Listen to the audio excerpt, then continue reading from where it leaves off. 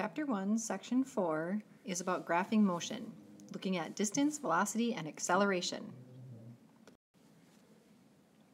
Learning target number 1 in Section 4 is I can use words and diagrams to represent acceleration.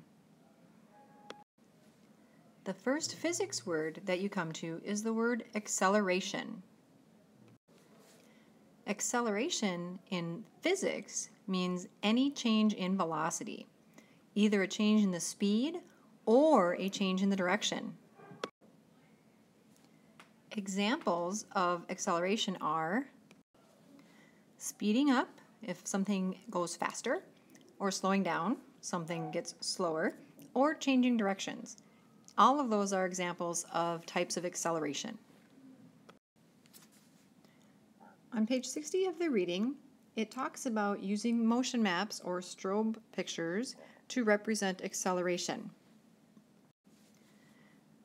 Remember from section 3, when we talked about motion maps or strobe photos, it shows the motion of an object in a picture or diagram. The diagram will show both the speed the object is traveling and the direction that the object is traveling.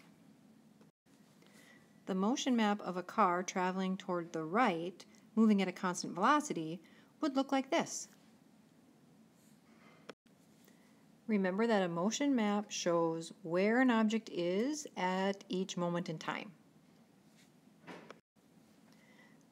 In this situation, a car started at the 0 position at 0 seconds, and it moved to the right for 3 seconds.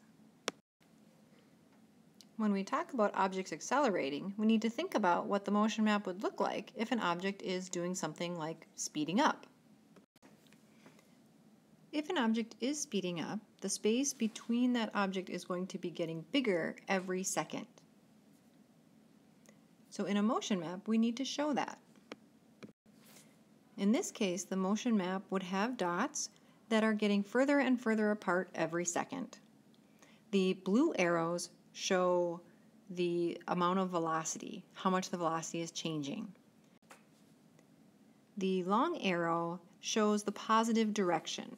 So we can see that this object is speeding up as it's moving in the positive direction.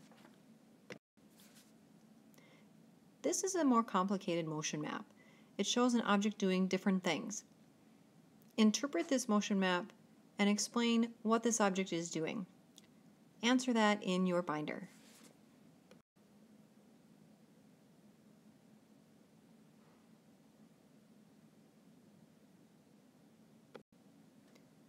First, the object is moving at a constant velocity in the positive direction.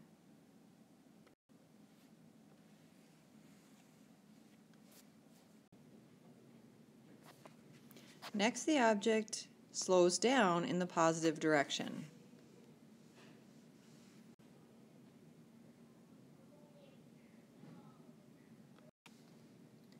Then the object stands still for 2 seconds. Finally, the object speeds up in the negative direction. Remember, the spacing between the dots shows you information about the velocity.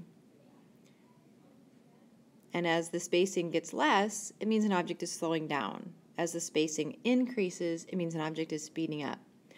And when we have dots that are piled on top of one another, such as here, that means an object is standing still. The position is not changing. The object is staying in the same place. Here are a few hints to remember as you are drawing your own motion maps.